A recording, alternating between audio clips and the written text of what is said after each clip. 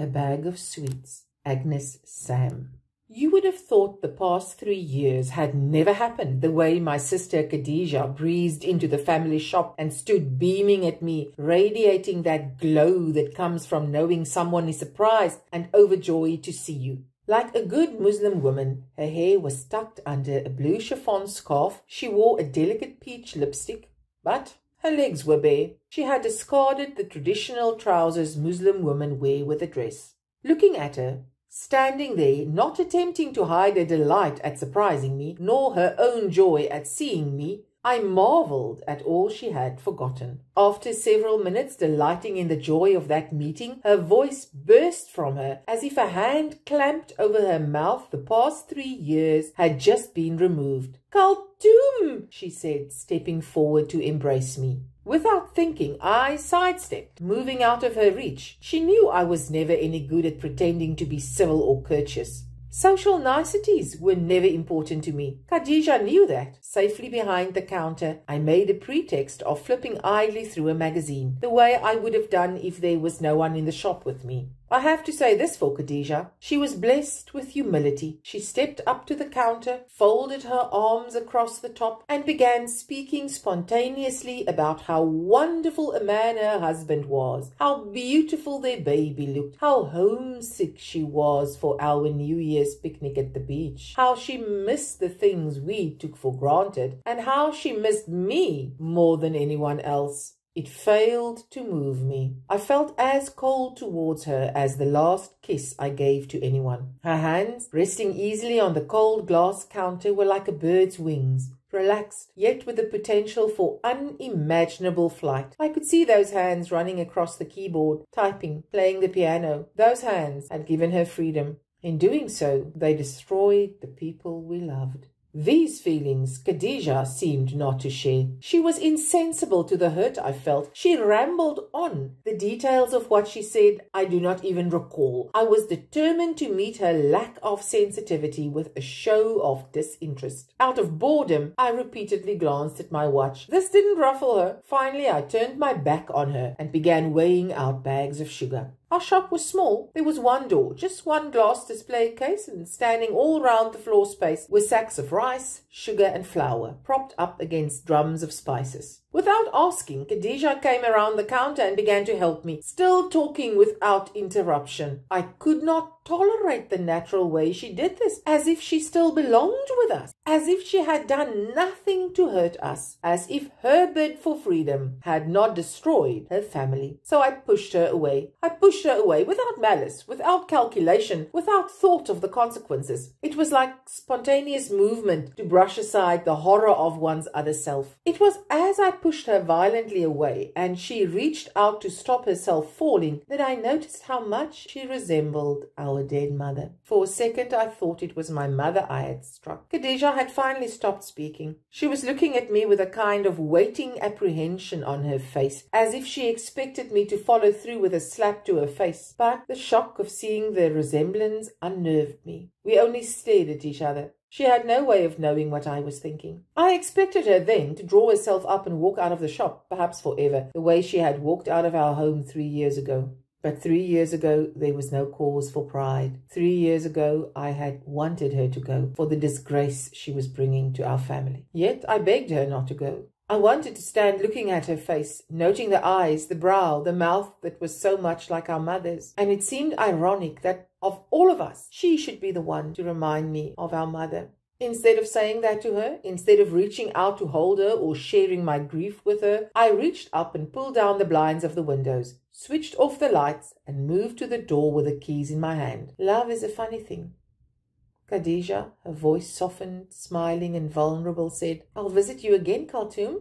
Then she left. Over the past year, she had been calling at our home daily, without fail, knocking at our door, waiting like a stranger for someone to answer, smiling sweetly at whoever opened the door, asking if she could visit us. Now our parents were dead, just the way a stranger would have done. And throughout that year, we had quietly shut the door in her face, as if we were strangers. Each of us, her brothers and sisters. It was the most natural thing we ever did. The family had not discussed any plan of action. Each of us, when faced with Khadija standing at the door, felt we could do no more than shut it in her face. It was not that we could not forgive her for wanting the right to choose whom she should marry. It was the consequence of that freedom we could not forget. Our parents died within months of each other.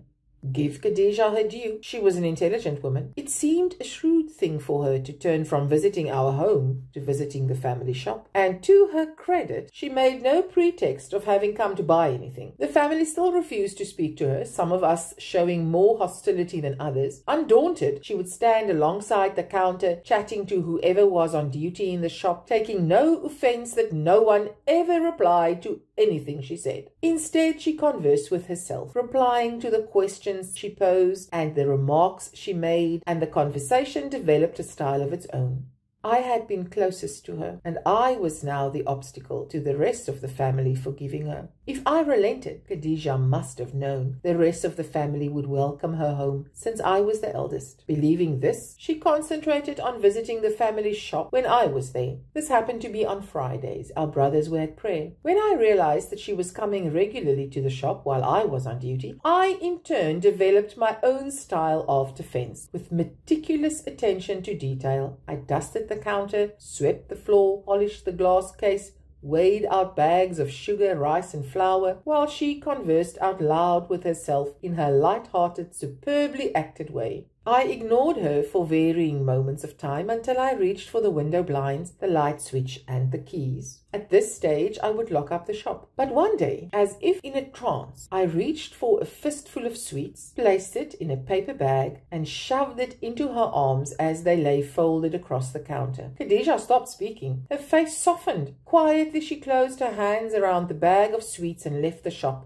It was several weeks before I could bring myself to tell the family. They were astounded, my brother Abdul especially. "A bag of sweets?" they asked incredulously. "Cheap sweets," I replied in an offhand way, my voice sounding flat, final, while I was cruelly delighting in the effect I was having on the others. They questioned me, registering their disbelief. "Yet she comes back every Friday," I said emphatically. They didn't know how to interpret this turn of events, and I saw the beginning of a sense of wrong among some of them. Whereas before they were angry with her for what she had done 3 years ago and the effects of it, now they turned to criticizing her for persistently coming to us when we were rejecting her and forcing us into doing wrong. "She shouldn't come on Fridays," they agreed. "That makes me really sore," my brother said. "She is a Muslim girl. She knows it's our custom to pray at the mosque on Fridays." But Khadija was married into a Christian family that was involved in voluntary work, fasting during Lent, eating fish on Fridays, and everything else Christian. My Christian friends said that on Fridays we should be more forgiving. That was why she was coming on Fridays. Abdul would not believe me. "A bag of sweets," he kept repeating. "You sure about that, Kaltu? A bag of sweets?" "Sure, I'm sure. Cheap sweets." "You're pulling a fast one on me. Why a bag of sweets? Why not fruit or sugar? Flour, if you're weighing the stuff?" "It's what you do to a child, isn't it? To get rid of it, you give it a bag of sweets." "She would leave in time," he said. I knew he would have forgiven Khadija the very day she ran away to marry the Christian boy, but he had to take his cue from our parents. "It's like you would insult someone. Listen, you know that rich family who live in the valley? They're very generous to everyone, aren't they? But do you know what they do to someone who has spoken ill of them and then has the cheek to visit?" He did not know. "They dish up some food in a bowl, wrap it in a cloth, and give it to the visitor." "What does that mean?" "It's to say we will not eat with you. Eating with people is a big thing with us. The visitor goes soon after." I can see you want to make Khadija feel cheap, but why does she come back? She doesn't take the insult. She knows I want to make her not come back, but she wants to come back, like a woman when she loves a man who beats her. After beating her, they make up. She forgives him. She makes excuses for why he beats her up. She says he's possessive. She says it's because he loves her but can't control his jealousy. We sat pensively for a while. "Perhaps it's guilt," he whispered. "Guilt?" I asked angrily. "Whose guilt? My guilt. It's got nothing to do with me. I'm only a sister. It's what he did to—" "With her being the youngest sister, you were close to her. You think I was jealous?" "No, but she might have told you." instead of you finding out with all the rest? You were hurt. Maybe so. You must have been terribly hurt. I was silent. It isn't as if she turned Christian. She just married one. It might have been better if she had, he said. Turned Christian. I think turning is worse, much worse. Think how you'd feel. Poor Khadija, he said. Yes. Now they don't want her and we don't want her. She should have turned Christian, he said. You think if she turned, they will treat her any different? Christians are funny people. If you throw your lot in with someone, it's no good keeping something back. She should have turned, he said. No, then we could never forgive her. She'll stop someday, he said. Yes, one day she won't feel to come. Still, I wouldn't come Fridays. I wouldn't come at all. But a bag of sweets, Khartoum? Cheap sweets. I can still see her face when I close my eyes. Her lips softened just for a second before she regained control. One Friday, Khadija did not come into the shop, although I waited for her past closing time.